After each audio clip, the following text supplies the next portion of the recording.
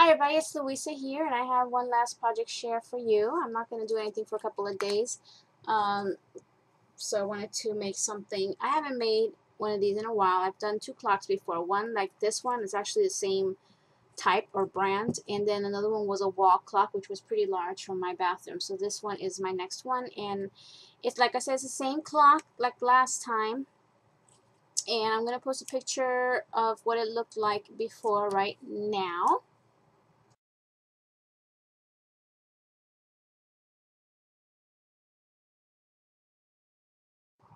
See, it was orange. Yes, an ugly orange. And I still have this so I can show you what I did with that. So yeah, I altered it and I made it into a vintage ladies clock. And the paper in the face is actually from Lyric, Prima Lyric collection. So I used one of the sheets out of here. That was my last decision because I had 3 packs of Prima paper that I was trying to pick from, and I had to ask my friends in my NBC group which one to go with, and in the end I just chose that. It was hard anyway, because depending on which paper I used it was going to tell me how the rest was going to go. So I just wanted to match that paper as much as I could. And that's all it is. It's just that sheet of paper inside. Let's see. Now, as you can see, it's a working clock. This is the third time I made a working clock. I haven't done one yet that's just a shadow box kind of a clock. This clock comes from Big Lots. They used to carry a whole bunch of these a while back for like $5 to $8. And I bought several of them, so I think I still have either 1 or 2 more left. The last one that I did that was this type of clock was a steampunk clock, and it was using this steampunk debutante collection. So I sold it to my girlfriend, and this time it's a vintage clock with a little bit of steampunk because I did put some gears in here.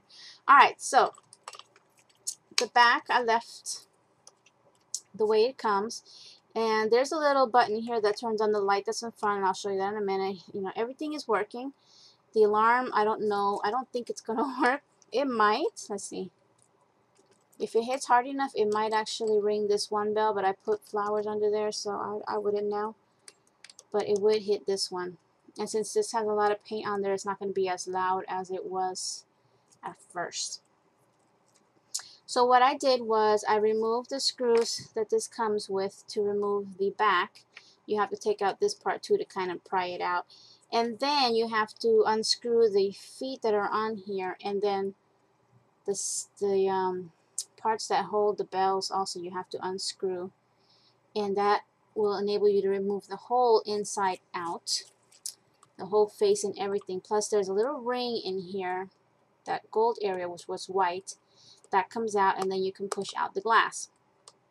So I did that, and you just got to be careful with the wiring that's in there. If you want it working, you have to be really careful. Otherwise, you can just take out the guts and then do it like a shadow box style.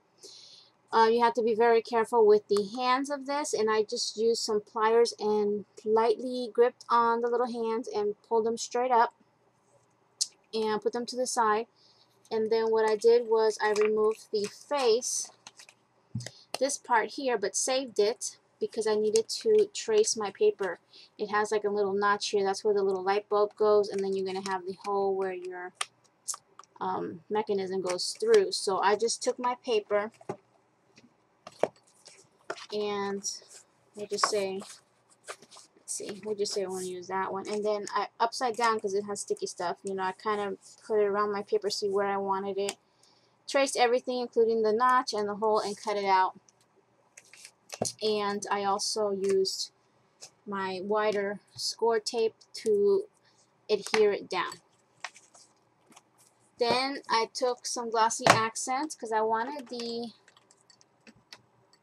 there's a little bird back there, the flowers, and the chandelier to pop out a little bit, and you can kind of see it's a little shiny. So I just went over it with glossy accents, put it to the side so it can dry, and then started painting my pieces, as I had everything apart. All my screws were on one side and everything. And I did give several coats of gesso to the bells and this part here, like the whole base of it.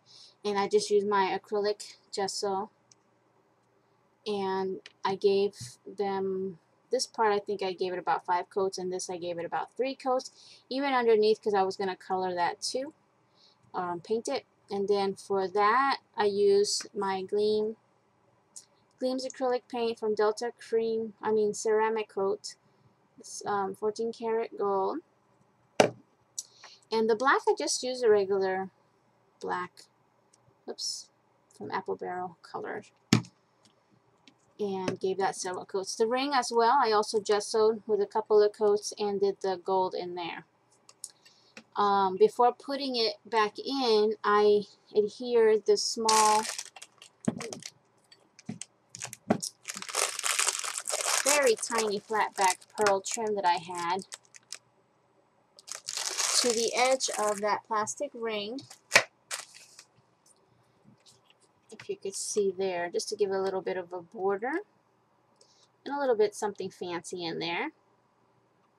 And I went ahead and put back the hands very carefully, made sure they were all straight so they wouldn't hit each other when they were turning. And then I put in my battery. Before putting everything together, I put the battery in so it would start moving, and made sure that my hands were as close to the time as possible, because it's hard to get it to adjust right. So it's probably not exact by the minute or by the seconds, but it's close enough. I also did give a little bit of paint, the gold paint, onto the hands. They were black. I don't know, I just felt like it needed it to be gold instead. So then I went ahead and put everything back together, screwed it all in with the battery in still, so that the time wouldn't go off. Before decorating and before adding these bells, I went with my Inca Gold. Let's see, one color here. I rubbed the entire thing with this hematite Inca Gold so that it would give it a shine and look less like the acrylic paint that, you know, what acrylic paint looks like. You see that? More shiny look to it. And then I also went over it, like on the edges, with the silver, just to give it a second color, and around all the edges here. And this I use on something else.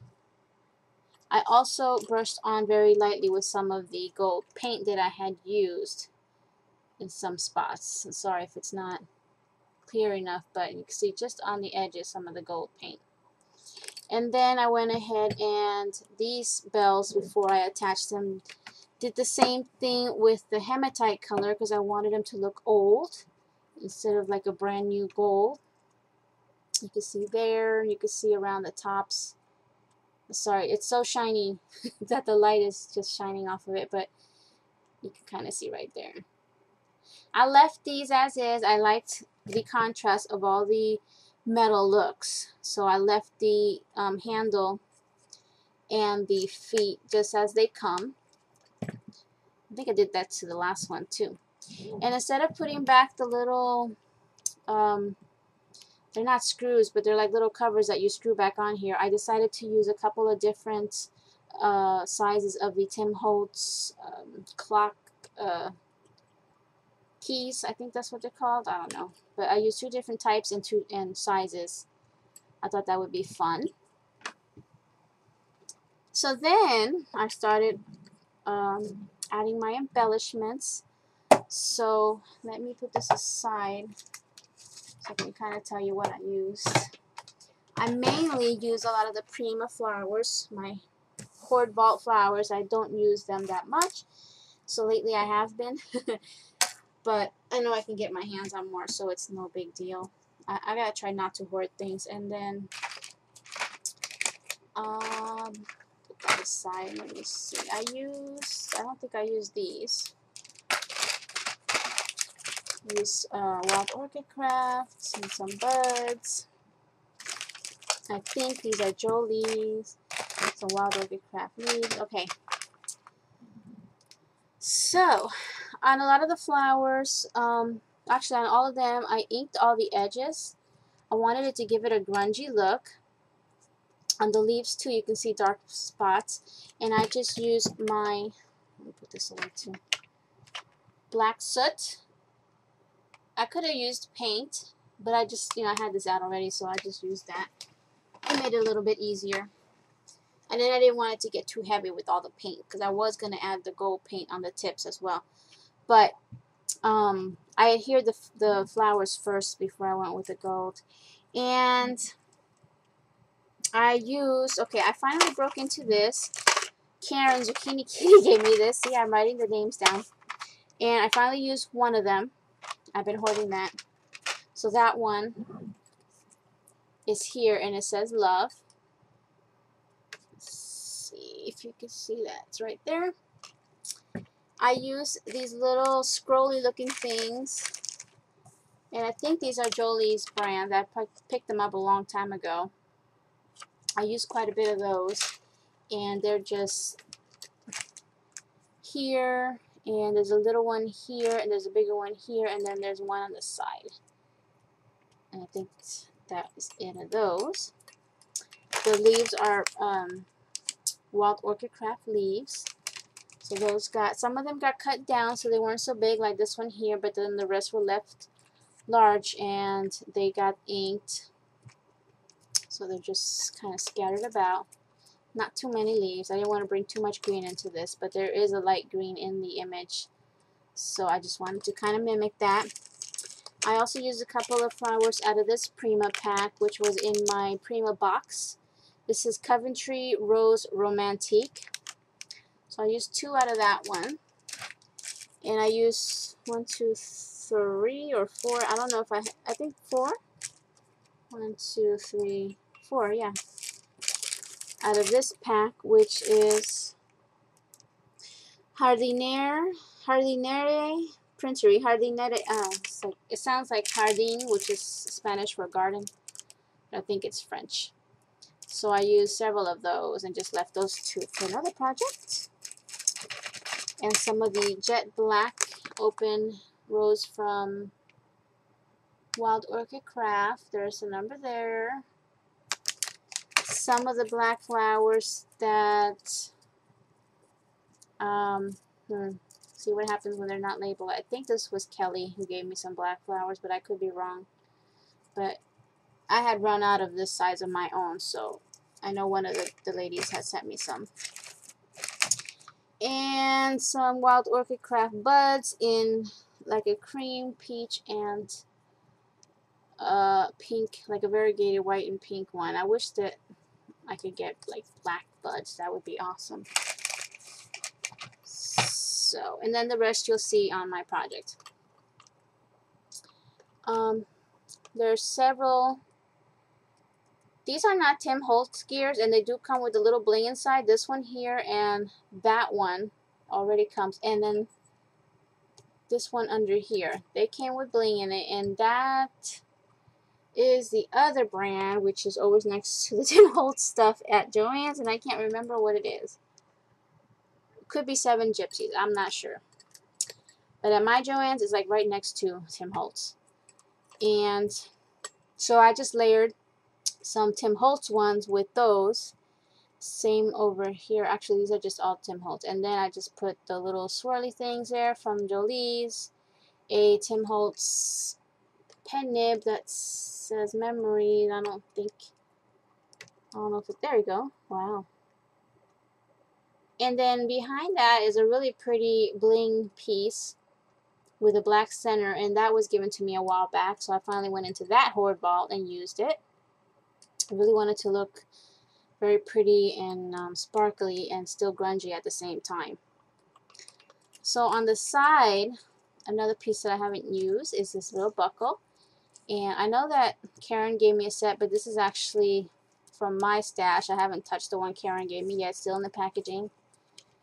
But I stuck that in there, and then I hung off that little piece there, this heart. Now this heart, this dangle, the chain and the butterfly came off of that piece that I showed the other day. That was from Walmart, and this is what is left of it. And the, remember I made that hot pink charm with the black and the white and used the feathers? Well, this is all that's left of that now, because I used the charms and everything else that was on there on this. Yeah, so what else? So let me just kind of show you the flowers. Once everything was attached, I added more onto the flowers. I went and rubbed on some more of the hematite, the dark color, and then also went over it with a little bit of that 14 karat gold paint. In some places you'll see, like right, oh come on, get out of the way, you see there, and on the tips of all the flowers I just went over it, because there was this one here that's from Prima already had some gold on it, so that gave me the idea of adding more.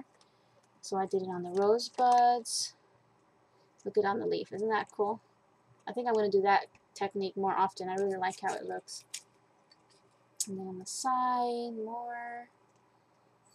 Just love it. Even on the bottom, it kind of goes underneath there and then there. You see the rosebuds.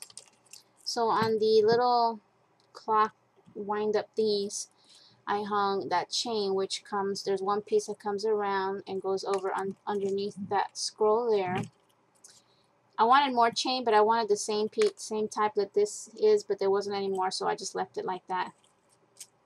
And then the charm, everything came off of that thing, and that dangle here, and I think that is it. And let me show you before I forget that it lights up. I might have to turn off a light to show you